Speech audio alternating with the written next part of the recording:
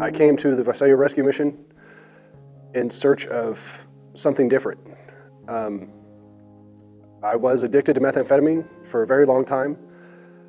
I pushed everybody in my life away, including my family, wife, kids, mother, sisters, everybody, pushed them away. I was lying to everybody, stealing from everybody, and lying about stealing. And was so ashamed of what I was doing that I was contemplating a real bad way out, to look at myself. It was so painful to look in the mirror that I couldn't do it without crying, without knowing what I had done, who I had hurt.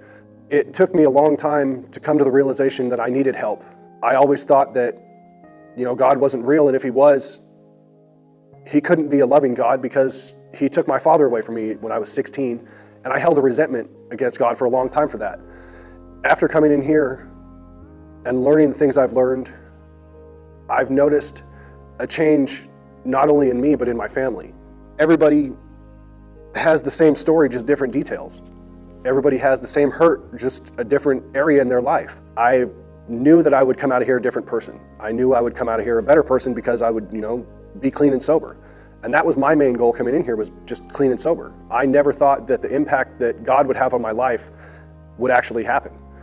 It never occurred to me that I would be praying every day. It never occurred to me that I would be praying with other people every day.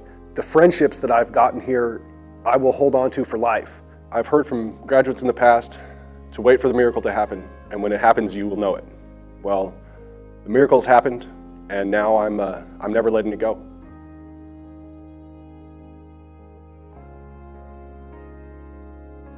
When I felt betrayed from my second wife, and I got a case of the screw-its, and that's when I said, heck with this, heck with all of it.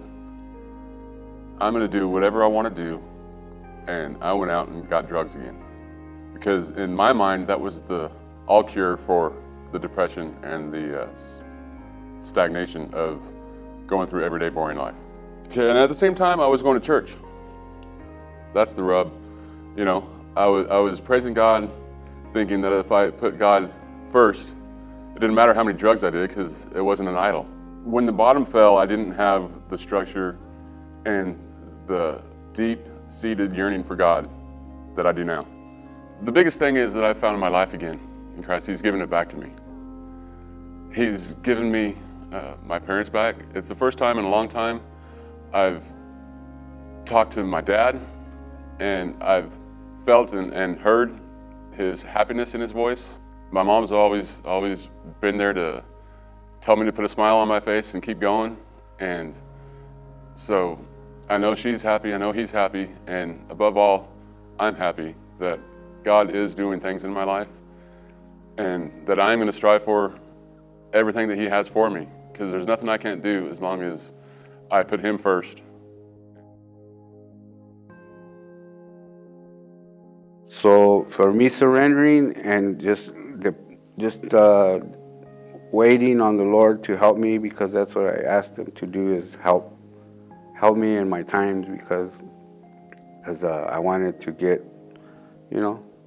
back to feeling normal and right, and when I surrendered, I started hearing people tell me that what things meant about even resentment and the anger that I had and stuff, and I had it. I had anger in me and stuff. So once they told me about these things, it's just like a release of it came out from my heart. That was what I needed, and that's what the Lord helped me with, because I couldn't do it on my own. I got blessed by it, by being here, by the counseling, Rick, and being able to do things that I've done before, but here I'm being able to work and do things that are helping me.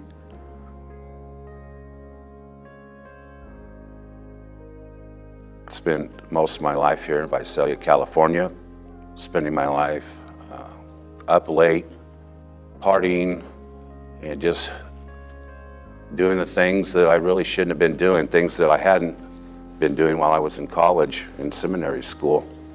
and my relationship with the Lord started to slip away, and it was a slow process, and you know, things just don't come on all at once. And along with my drinking, that I didn't really turn into a heavy drinker until years later, but I continued to drink over the years, get myself in a lot of trouble, been to jail many times. It took a number of years to realize that I had a serious problem with alcohol, but you have to reflect on some of those things and what's happening into your life. And mine began to unravel quite a few years ago. And for me, it continued on for a number of years. I've basically been drinking for about 30 years, 25 of it every day.